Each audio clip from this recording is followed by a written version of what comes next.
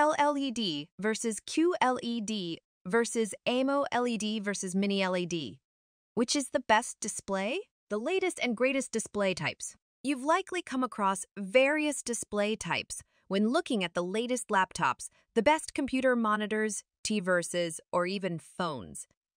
LCD, IPS, and LED displays are somewhat outdated, while the premium, sought-after panel type right now is OLED. However, you'll occasionally also hear about QLED, AMOLED, AMI, and Mini LED too.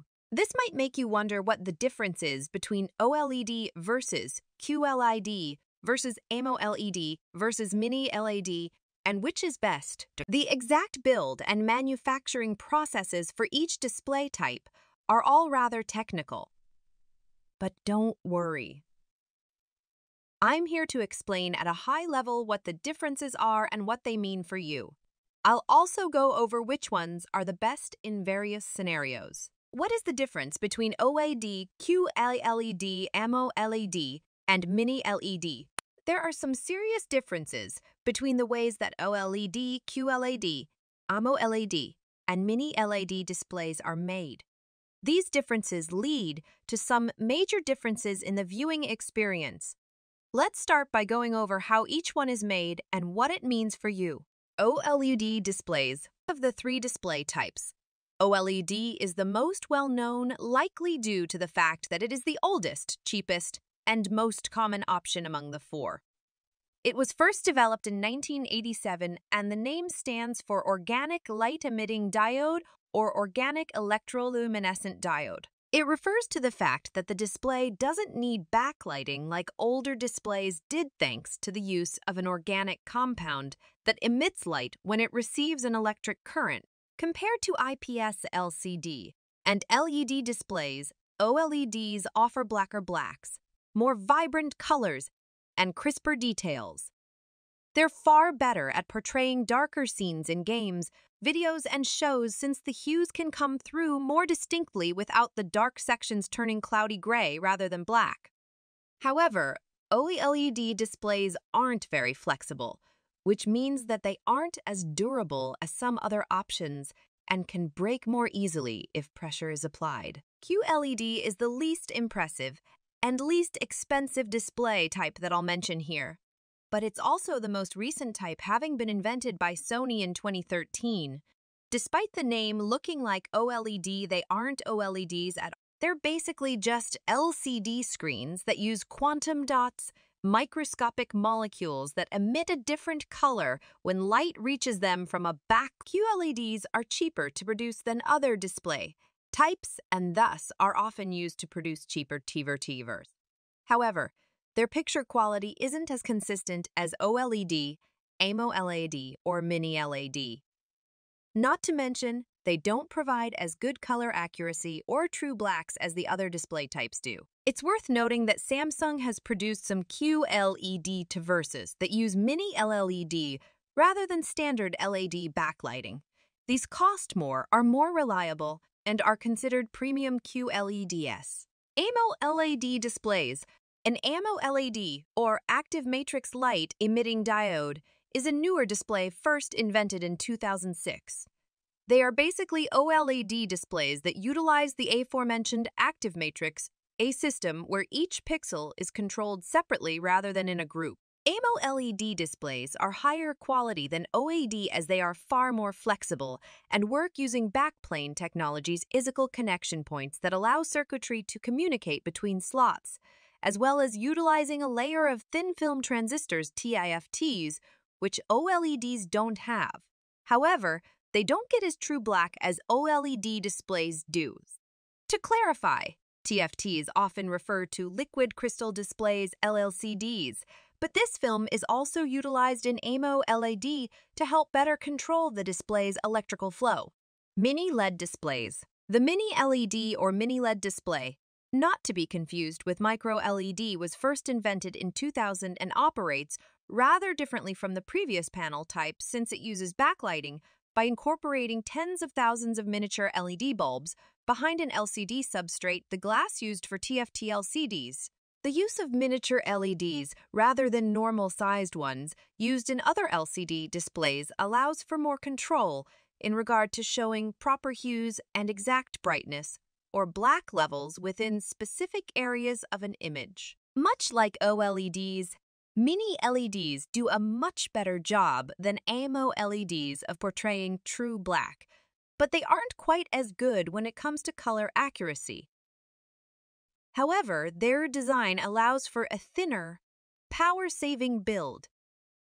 OLED versus QLED versus AMOLED versus Mini LED.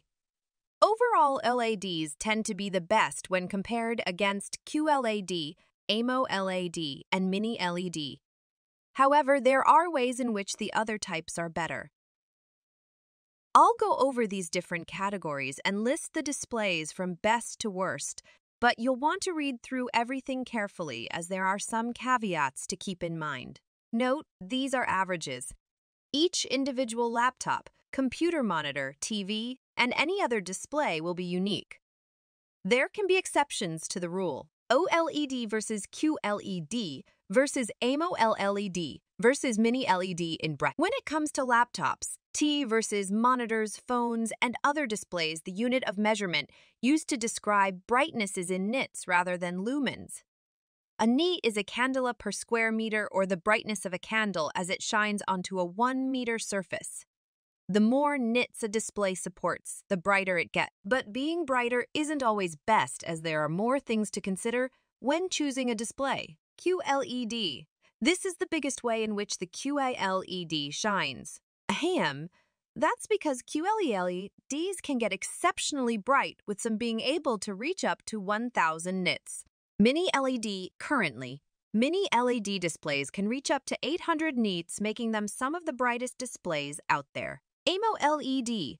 These displays have been known to reach up to 600 nits, which is neither the brightest nor the dimmest option available. OLED. Talking about brightness is tricky when it comes to OLED. Most OLED panels only reach up to 200 nits, which is far dimmer than other displays. However, since these displays tend to get darker than the others, they don't really need to be as bright in order to display images well. Winner. In regards to the brightness prize, QLED technically takes the gold and is a popular pick for placing in bright rooms. But these displays don't have the best viewing angles, so they aren't good for large rooms. OLED versus QLED versus AMOLED versus Mini LED in viewing angles. Each display is built differently, but the most ideal viewing position in each situation is directly in front at eye level when seated. Some displays look distorted or darker from the sides.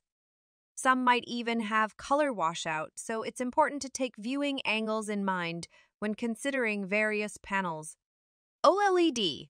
Regardless of what angle you view an OLED display from, it will consistently provide a clear, unobscured image. That's why OLED is the best in this category. AMOLED. Viewing angles on these panels tend to be around the same level as OLED, but the colors are more likely to be oversaturated, which is why it takes second place here. Mini LED. Though better than most IPS, LCD, and LED displays, Mini LED panels don't have the best viewing angle, especially when compared to OLED and AMOLED. QLED S2L. Modern QLED panels tend to have a limited viewing angle of around 55 degrees, which especially doesn't make them ideal as T-versus in large rooms where people might be sitting at various locations. OS winner, it's undisputed that ALED displays have the best picture quality compared to the other three when viewed from various angles. That combined with their accurate coloring and impressive true black images make them the best here. OLED versus QLED versus AMOLED versus Mini LED. Latency, response time. When we talk about latency, response times, and refresh rates in displays, we're talking about how fast the panel is.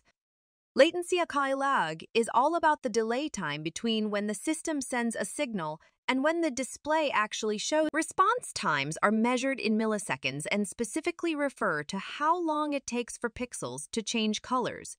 Meanwhile, refresh rates are measured in hertz and describe the number of times per second that a display shows a new image. The ideal situation is to have low latency with high response time and faster refresh rates, so the display can keep up with the image it's meant to display at that moment. These measurements of speed are especially important within the best gaming monitors and best versus for console gaming, as you can really gain an edge over opponents by having faster images come to your display. That way, you in turn can respond quickly. OLED can have less than 0.1 ms, 1 mems response times as well as refresh rates between 60, 120 Hz or 240 Hz. AMOLED often have less than OLED's response times along with either 60 Hz, 12 Hz, or 240 Hz refresh rates. Mini LED. Typically, mini LEDs offer 1 ms, 4 mems response times and up to 240 Hz refresh rates. QLED on average. QLED displays have between 2-minute second, 8-minute second response times and can refresh up to 1 winner as witnessed by various testing. OLED displays are the very fastest options we have right now, making them ideal for gamers or tech enthusiasts who want the very best lag-free experiences. OLED versus QLED versus AMOLED versus Mini LED. Color accuracy. Color accuracy refers to how well a panel can produce the tones, colors, and shades that the system wants it to display. It's measured in a few different units, including sRGB, ADO-BE-RGB, and DCII-P3, or just P3. The closer to 100 a displayed on the panel are. AMOLED. The technology used to create an AMOLED produces the most vibrant hues, even better than OLED. You can expect 100 sRGB or very near to it. So OLED. These OLED displays have long been praised for their vivid colors, but other display types have been catching up in recent years. Thanks to OLED's tendency towards stronger contrast ratio and their ability to achieve true black, they help display well-saturated colors more effectively than many other panel types. They often reach between 98 to 100 sRGB, making them very beautiful displays to look at. Mini LED. While these smaller LED lights do produce amazing colors, the contrast ratio doesn't tend to be as good as OLED. Because of this, sometimes imagery doesn't come out looking as good as on an OLED or AMOLED display. Still, Mini LED is very good at displaying well-saturated hues and often produces between 97 and 100 sRGB. QLED of the 4 display types. QLED is the least color accurate, but this isn't by much. They still tend to produce around 95 or higher sRGB and are plenty vibrant in their own right. Who is winner? As of right now, AMOLED is the king of color accuracy, but not by a ton. OLED and Mini LED follow right after it. Unless you're comparing screens side by side, you probably won't even notice a saturation difference between them all. OLED versus QLED versus AMOLED versus Mini LED. Durability and dependability. When considering display durability, you need to take into account flexibility, which refers to how brittle a panel is. You also need to consider screen burn-in, an unsightly permanent discoloration of the display that resembles ghostly impressions of images on the screen as the display shows new images. Unlike older screens, modern burn-in isn't always caused by the image literally getting burned into the screen due to heat.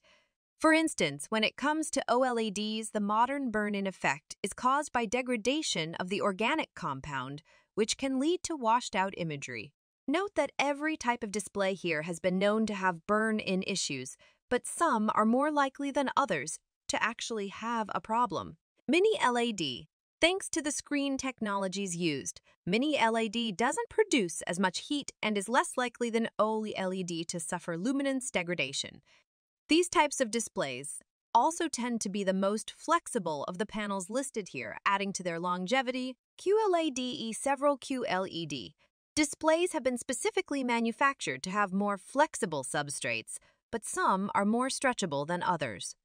Meanwhile, it is possible for a QLED to experience burn-in, but not likely to actually happen due to the particle obstructing technologies it uses. AMOLED. Much like OLEDs, AMOLEDs, and MOLEDs have come a long way in recent years in reducing and eliminating burn-in problems. However, it's still something you might encounter.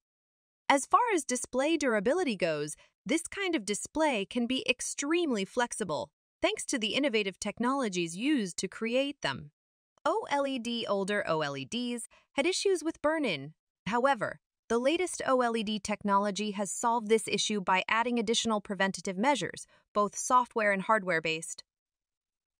But you need to check from one OLED device to the next to see if it is susceptible to burn-in. Additionally, OLED displays have become more flexible over the years, but some can get more damaged than others when bent or stretched. Who is winner?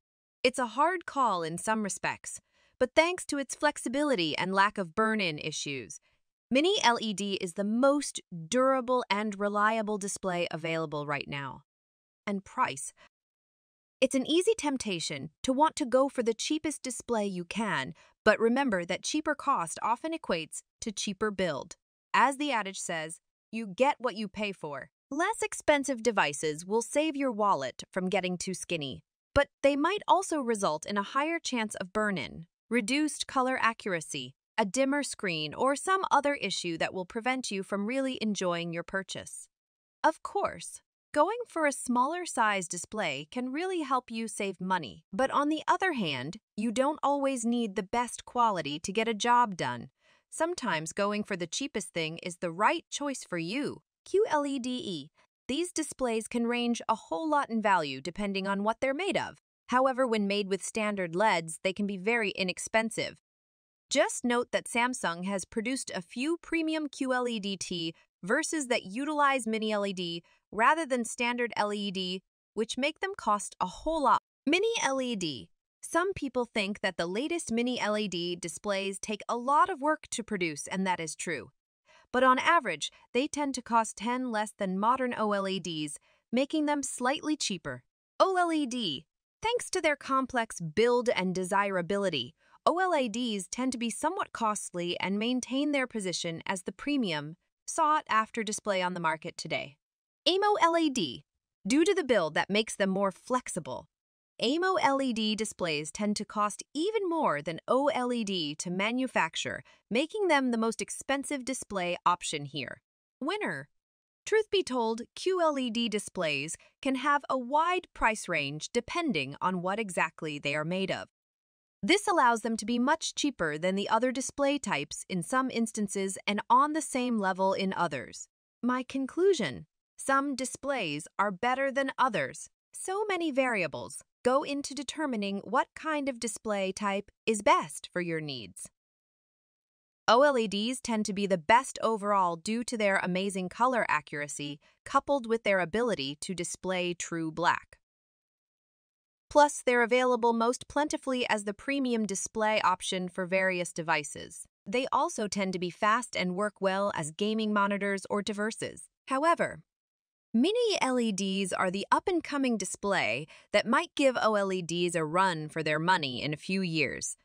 These feature smaller LED backlighting than the LCD panels before them, but allow for thinner HDR visuals in a power-saving design.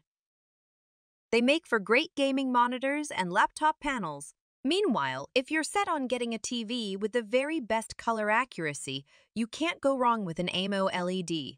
They get a fair bit brighter than OLEDs and produce some of the best saturated hues of any display out there. Of course, if you're keener on saving money, or you need something that can be bright enough to shine in an overly illuminated room, then QLEDs are a good choice. They range in quality far more than any of the other types of displays mentioned here, but if you do your research and check what technologies they employ, you'll know what you're getting into. Think about what you specifically need from a panel before choosing which laptop, TV, monitor, or other device with a display to buy, and you'll be more likely to get something that pleases you.